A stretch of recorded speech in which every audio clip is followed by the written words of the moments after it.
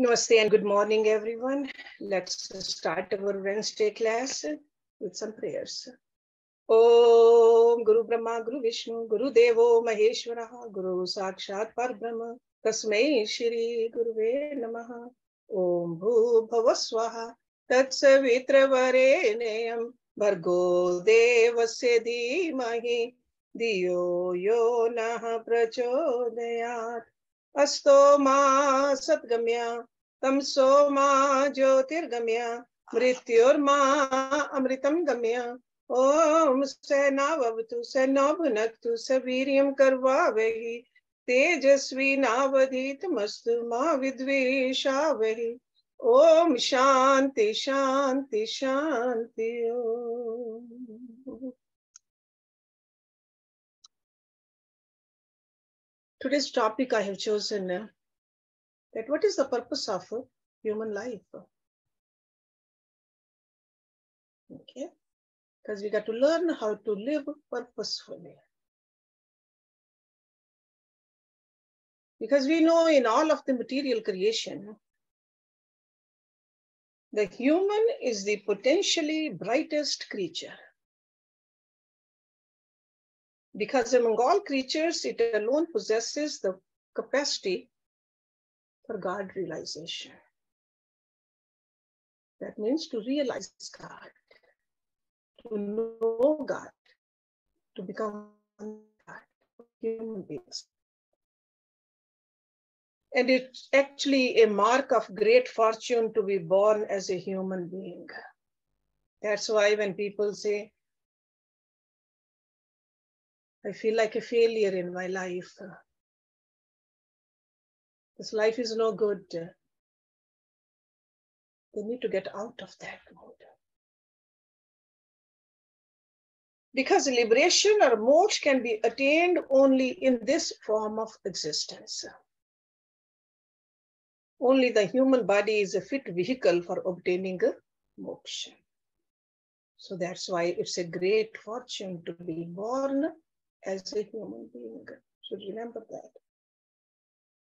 The relative evolutionary level of human existence lies in between that of the devatas and animal life.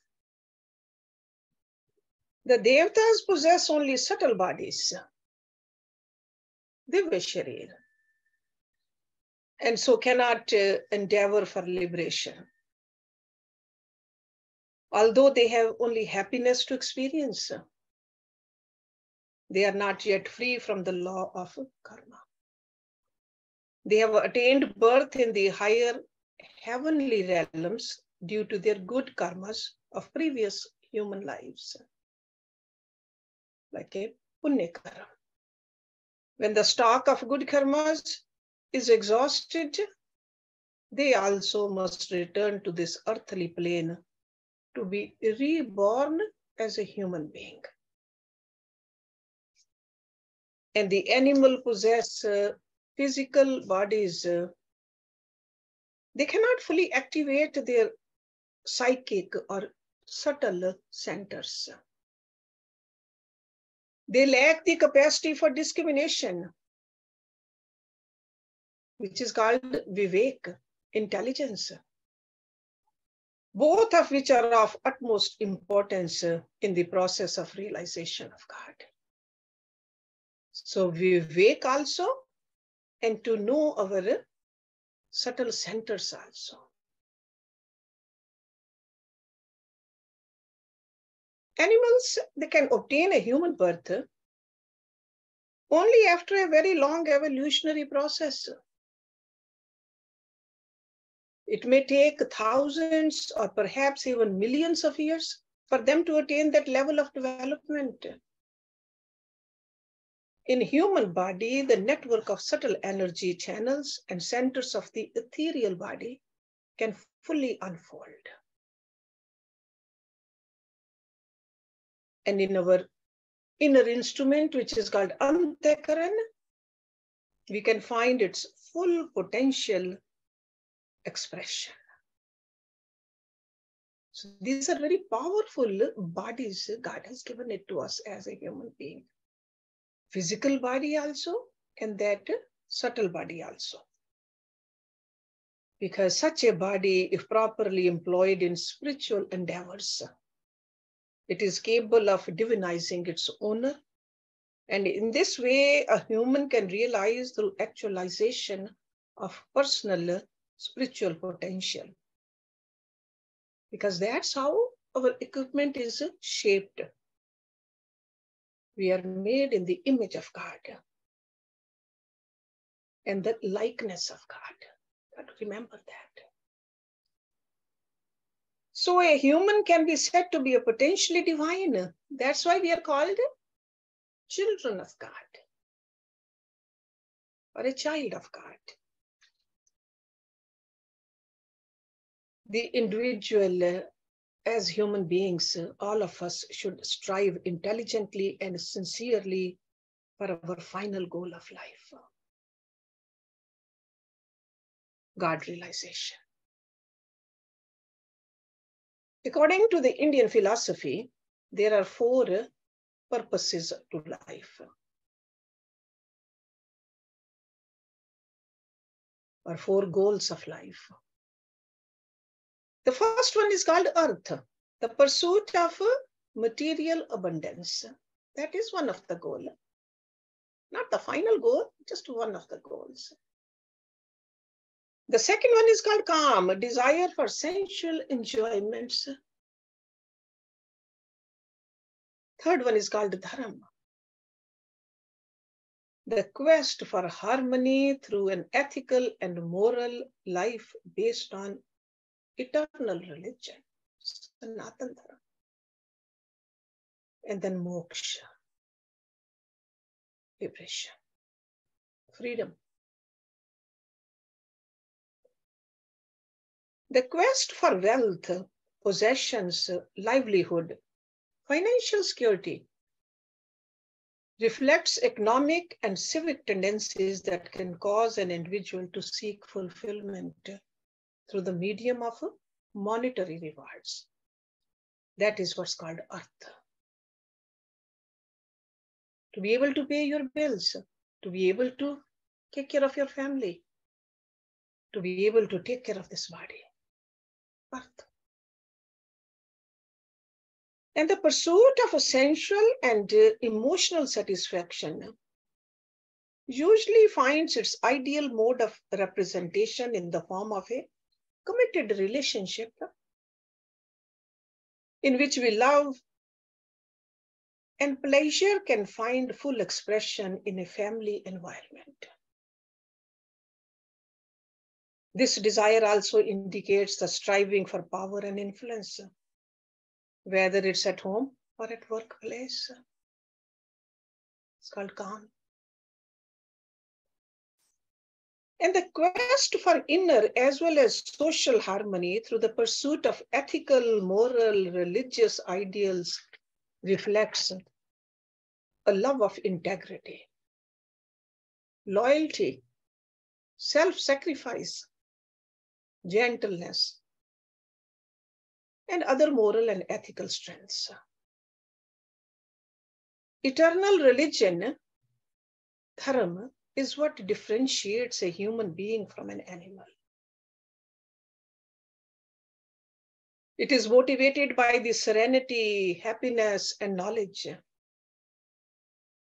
that accrue from genuinely ethical behavior. Ahimsa, satya, ste, brahmacharya.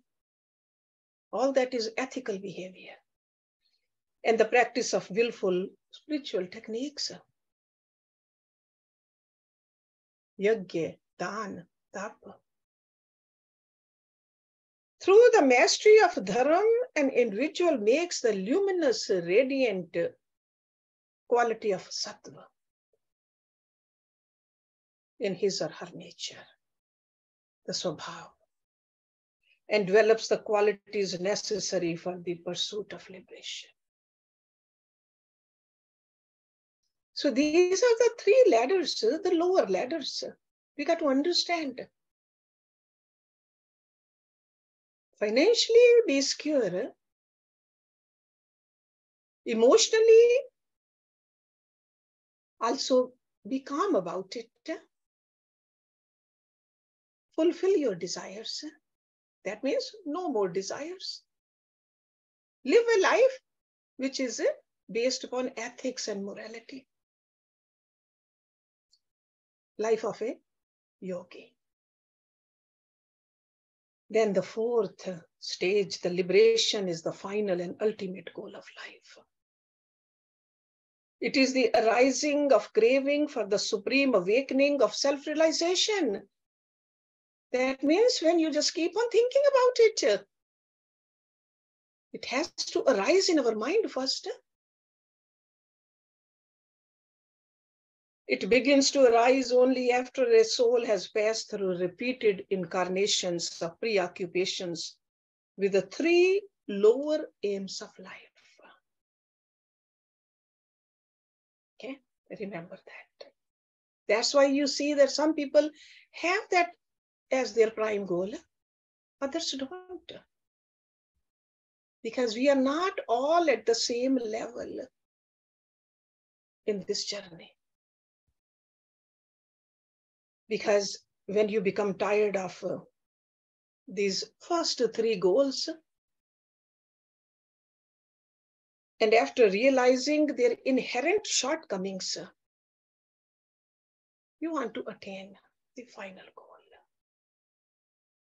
So it is through experience and mastery of the three primary goals that humanity fully actualizes humanness, sustaining the family and society in the process. So that means you don't have to run away from your family. You don't have to run away from the society. Take care of all that. But your personal goal is that highest goal, the liberation. And only after attaining this state of evolutionary maturity does the soul then set its sights on liberation. That's why I always tell you, one eye should always be on this final goal, the ultimate pinnacle of human achievement and the ultimate purpose of existence. From this, it becomes evident that a rare human birth, a healthy body, and a discriminating intellect combined with a fully awakened desire for release from the limitations of a conditional existence are very necessary prerequisites for liberation. That's why a yogi guru says, take care of this body. Don't neglect it. Keep your mind clean, heart pure, intellect sharpened. Keep all the equipments ready to shoot for that final goal, liberation. Real happiness, because we often talk about happiness, the real happiness and unending peace can be obtained only when the soul is freed from all bondage and has assumed its perfected form, which is called a siddha, which is forever beyond the realms of limitations and suffering. That is the real nature of Atma. But because of the ignorance, it feels trapped. So the real happiness and unending peace will only come from there. Now the question is, where does real happiness lie? Because we all want happiness. We all want eternal happiness. That's called the real happiness. Real happiness is the unending stream of bliss that lies in the freedom beyond dualities. Duality means the pairs of opposites. A bound individual has no choice but to shift his or her composite worldview from the shades of contrast that lie between subjectively perceived pairs of opposites. In order to transcend duality, a person must elevate beyond the pairs of good and evil, hot and cold, attachment and aversion. These are the pairs of opposites, and comprehend non-duality. Non-duality makes no distinction between things, because non-duality means that everything includes everything else. And the true happiness, the eternal happiness, or the real happiness can be experienced only in that perfect, non-dual state of mind.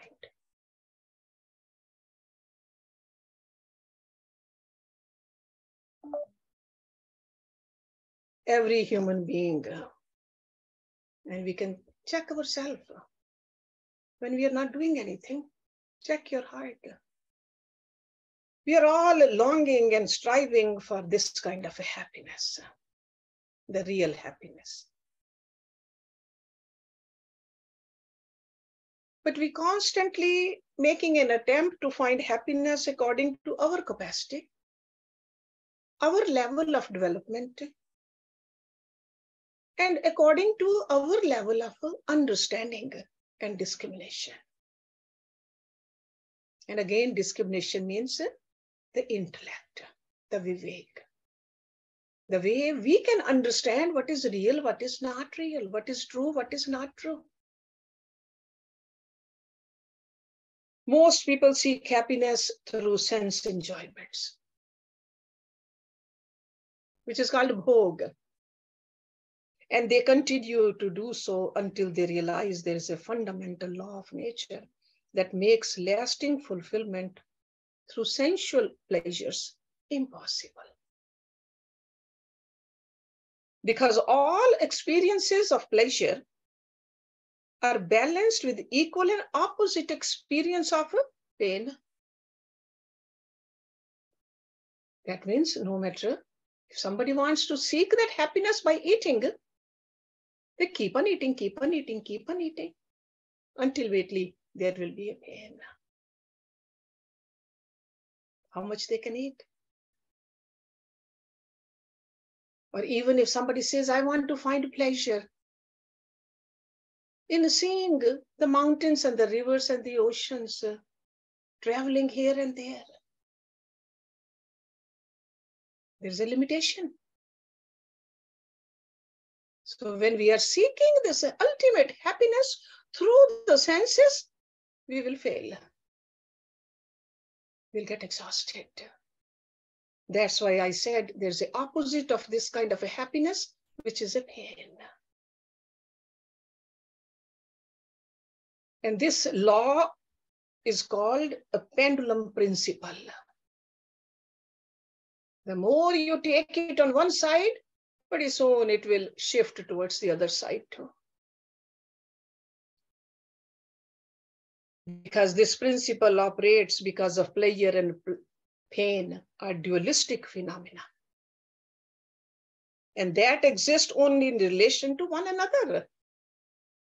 It's like if there's a day, definitely there is a night. There's a happiness, then there's a pain also. So they are the opposite poles of a single phenomena. When we consciously seek out an experience of pleasure, what happens? We develop attachment for it. Yogis called it rag, attachment. We then experience an equal amount of discomfort. In the absence of that pleasure, that's called dvesh. So attachment and aversion, two pairs. If we increase the frequency and level of enjoyment, our attachment to the pleasure and our aversion to its being absent increase proportionately, eventually leading us to a state of psychological addiction. Cannot live without it. Very few people seek happiness by way of disciplining their bodies, minds, and intellects. We got to control all these. We got to keep them in anushashan.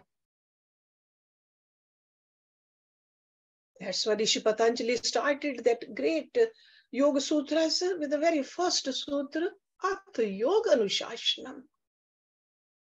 We are not a student of yoga unless our life is fully disciplined. This body in our control, mind in our control, intellect is in our control. Those who can make all three function optimally and in harmony can attain a real and lifelong happiness. These individuals are called yogis. Lifelong, not just during a retreat, not just in the presence of your guru, not just here and there, lifelong. Because this kind of a person's sole object of endeavor is liberation. And that is the fourth and the final goal of human existence, liberation. If our goal is not that right now, we haven't started walking on this path. Yogis have reached the point where they no longer consider the other three pursuits of life to be worthwhile. They do it out of habit. Sure, they will live a life of morality and ethical also. They don't beg. They'll pay their own bills. They will eat. But they'll always know that, hey, I'm doing all this to keep this body healthy, to give back to this society. Doesn't want to accumulate more. Because the final goal is so clear to a yogi. Because yogi knows that all these material things cannot bring permanent happiness and peace. And we know that throughout the ages, true saints, yogis, and sages of all religions, all sects have proclaimed that real and everlasting happiness can be obtained only by overcoming all human limitations through God realization. Through communion and oneness with the universal spirit, which is the source of life, power, and bliss. So you got to learn how to connect with that. And we can connect with that only if we learn to disconnect from the temporary. We can walk ahead or up if we learn how to let go of the gravity or let go of the foot to move forward. So the ultimate purpose of human life and endeavor is the total manifestation of the inner self, unfolded into perfect consciousness by transcending all the limitations. That's why when we sit in the meditation, temporarily, we tell ourselves that, hey, I am not the body, I'm not the mind, I'm not the intellect, I am the soul. We reinforce this idea until it becomes our experience. Additionally, the individual soul can be integrating the opposites of nature, breaking down the barriers created by the ego, to realize the difference between the ego personality and the true self. Ego personality means when we say, I am this body, I have accomplished this, I am this and that. And the true self is the soul. Distinction between these two should be clear to us. Such development is possible only through the practice of yoga, not by indulgence in sense enjoyment. In that indulgence, we forget who we are. But in the practice of yoga, we are more and more aware of who we are. Yoga is the spiritual way of life, while the pursuit of a sense enjoyment is the conventional way of life. Conventional way means most of the people live a life like that. Very few people understand this life, living with full awareness that I am the spirit. That's a yogi's life. Human beings, through delusion, fall prey to the deceitful allure of sense objects. That's why they say that Maya is so powerful. Most of us cannot even conceive what eternal happiness or bliss in life is. This is why people attempt to seek satisfaction through ordinary pleasures, while at the same time knowing in their hearts that there must be something more. It's almost like mistaking a mirage for a pool of water. Or you can say that sense objects are like a baited hook, which ultimately appears attractive to a hungry fish, but ultimately proves painful when swallowed. But remember, we have a higher intelligence than a fish. So we should not fool ourselves with the sensual pleasures. All sense enjoyments are thus illusory, and in the end create nothing but misery. With their false promises, they form the very basis of earthly existence for mortal beings like us. But we are aspirants. We are the seekers. We are the students of yoga. We have to grow spiritually through the right endeavor on this path. And we'll see that with the sadhana, with this practice, eventually we will obtain the glimpse of real and the unlimited happiness. Everlasting fountain of happiness resides right inside us. You can call it a bliss. One who tastes real bliss always remains fully satisfied and peaceful. So if we have to judge ourselves, our sadhana, are we blissful and peaceful or not? Or are we depending upon the externals to give us happiness and peace? Check our self. Nobody else can check it. Only we can. Due to ignorance produced by the tamas, and we all are familiar with this tamas guna, a person entertains desire and craving and comforts the senses by indulging in their objects through the rajas guna. Okay, so tamsikta, that's inertia, that's darkness. But then we have some desire and craving. Hey, we have to get up. It's almost like you are sitting down. You don't want to get up, but you want to eat something. You get up and then make something for yourself. First the tamas, then with the rajas, because of the desire. Desire and craving then lead a person to sense enjoyments. And these are the sources of discontent.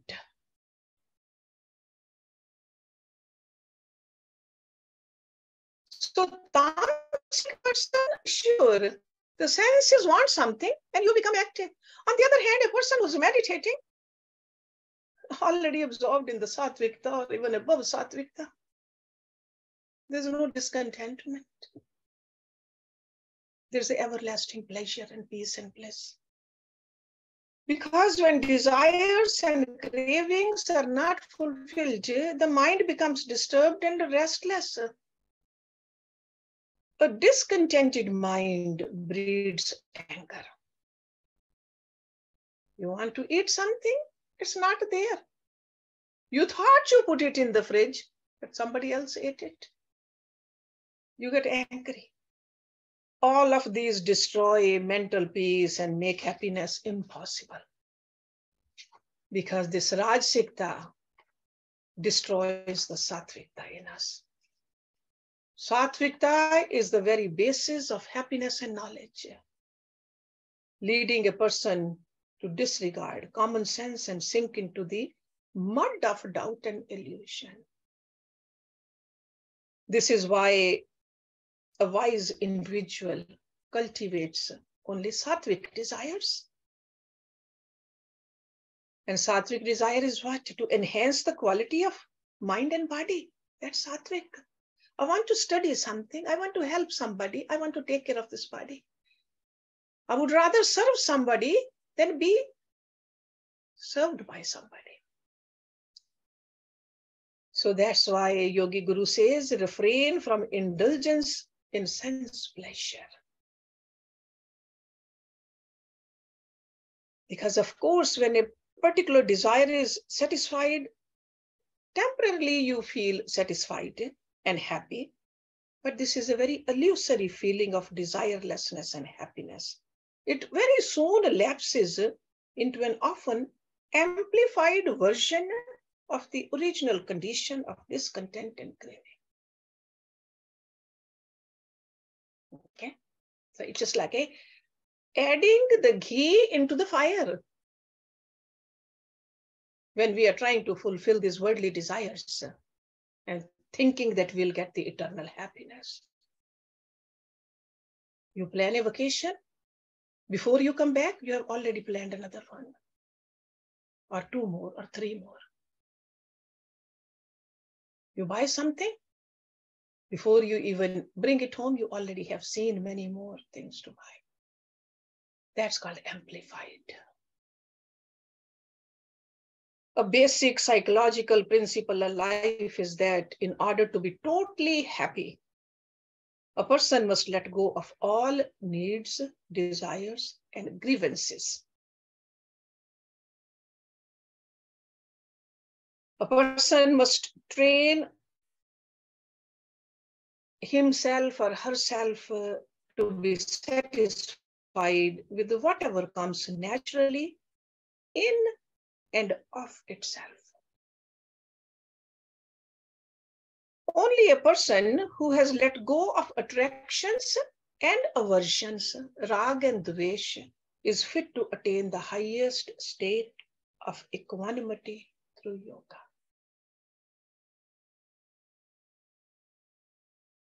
This is called contentment. This is called santosh. Rishi Patanjali said, santoshat anuttam sukha labha. That is highest bliss, santosh. So Rishi Patanjali highlights this attitude of equanimity in Yoga Darshan. This is the verse which I just said. Second chapter, verse number 42, you can look at it.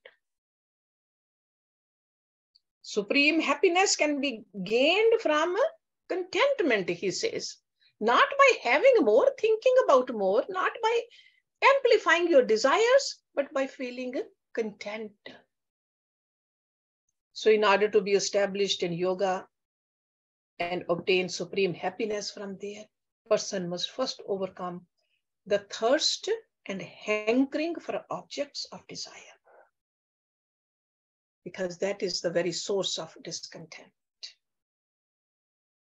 So real happiness abides in a contented and balanced state of mind, because it can only be felt as a joy from within. Otherwise, we are looking for a joy from outside. This is joy from within. So not through the external gratification of desire. So blissful happiness is inherent in every soul, because that's what our real nature is.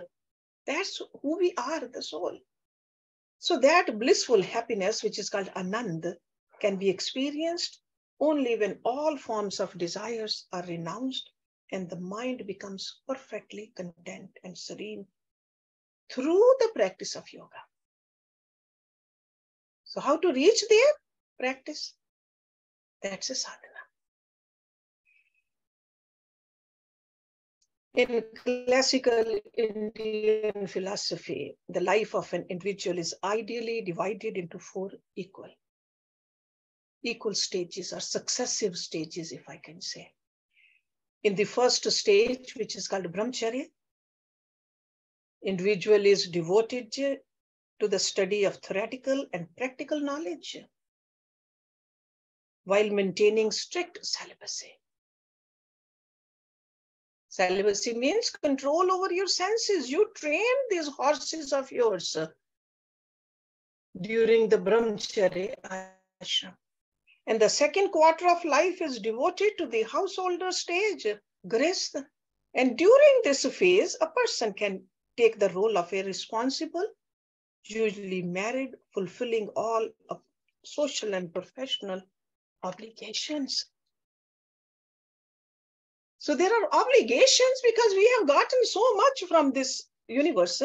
We are obligated to pay back also.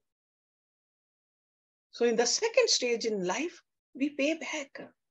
And in the third, vanaprastha stage is a period of retirement in which a person turns over to all that, whether it's a business or whether it's a worldly responsibilities, to the grown children now. That's what I was telling you the other day. Pass on the keys to the grown children. And gradually withdrawing oneself from worldly activities to turn outward the quest for spiritual enlightenment within. So that happens at a very high speed in the third stage in life, vanaprasthashram. And the fourth and the last quarter of life is the renunciation, sannyas. This is a fourth phase in life, during which a person completely renounces worldly life, severing all ties with family, wealth, and property to enter the wholeheartedly the path of spirituality.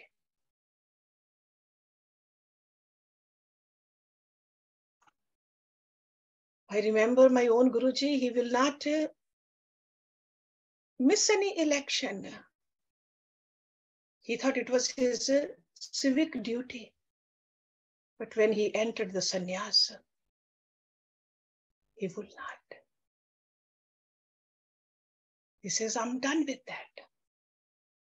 If we live our life according to these principles, then liberation is right here. We don't have to leave this body to feel mukta.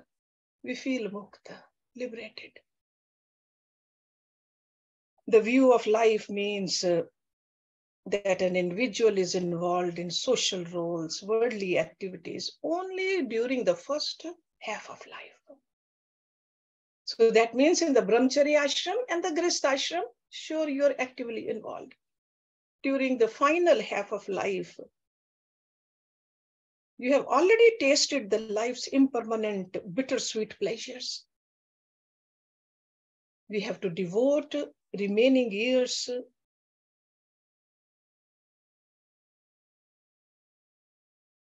for attaining the ultimate goal of life. So third stage in life and the fourth stage in life. So it's like an inner quest we have to move towards. So what this means is that while the final phase of life is the most inherently valuable of the four spiritual paths, is normally only accessible to those who have passed beyond the ignorance and passion of youth into the hard-earned wisdom and realism of middle age. Otherwise, it doesn't make sense. Why should I let go of everything? I have worked so hard for it. It's mine. I cannot give away, physically or mentally. So that's why I said a person can be successful only by properly understanding this. These two pursuits, the outer and the inner. See, like outer is the first two. Inner is the second two stages in life, are normally incompatible. Okay? Normally what happens? We want to stay attached to the family, and at the same time, we want to be attached to God. It doesn't work that way. So that's why specific stages of life are assigned for each. Those who cannot yet turn away from society and worldly ambition, throwing off all the possessions, concerns, relationships, expectations, and anxieties, should remain content with the practice of the discipline of some form of eternal religion, dharma. Because everybody is not ready for this, which will transform and illumine a person's nature at a rate proportional to the effort expended. So that means you will spiritually grow. When the time comes to leave this body, then next time around, you will start your sadhana at a higher stage. The wholehearted quest for liberation is not for everyone. It is meant only for those few who are psychologically prepared to enter upon the last two stages of life, turning away from worldly concerns. Okay? Even of those who entered the third stage of mentorship and gradual withdrawal from the responsibilities of family life, very few have the wherewithal to enter the final phase of complete renunciation. It's definitely difficult, especially if we have not done the preliminary work. Real renunciation, sannyas, is not just running away from normal responsibilities. For a carefree lifestyle, that's not renunciation. After letting go of all earthly ties and material possessions, a sannyasi is also expected to let go of all inner cravings for what has been left behind, which is very difficult, if not impossible, for most people. Only those who can see beyond limited personal motives and selfishness are fit to become true renunciates. So that's why Lord Krishna said that selfishness has to get out. Even when we are in a grihastha ashram, only then we are capable of exploring life's inner frontiers. So classical Indian philosophy defines the total abandonment of wealth, power, enjoyment, social relationships, career goals, of all worldly activities as the precondition to embarking wholeheartedly upon the great spiritual endeavors. Okay, so it's not that we don't have to do that. In the first couple of stages in life, we go through all that.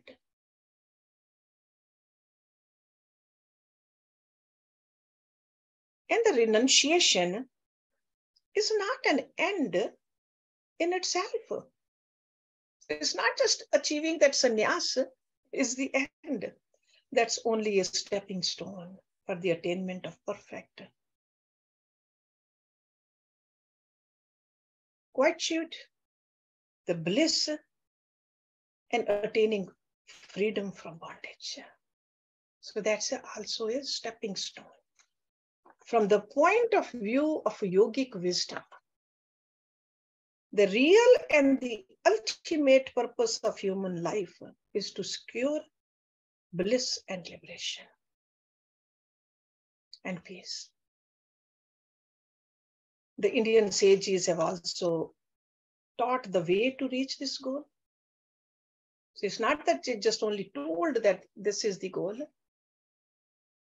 but they gave us the path of yoga, classical path of yoga to attain that goal also. So they are not just leaving us in the midstream. Step by step, they tell us what to do and what not to do, what the goal is. And if you don't do the sadhana to achieve the goal, what will happen also, they tell us in detail. And that's why it's very important to study the scriptures. They have the map for us, guiding maps. And that is the reason we sit over here every day to go through these maps so that we can have the burning desire to attain this moksha, the liberation. Om Purnamada Purnamidam Purnat Purnamudachyate Purnasya Purnamadaya Purnameva Vishishyate. Om Shanti Shanti Shanti Om. Thank you very much.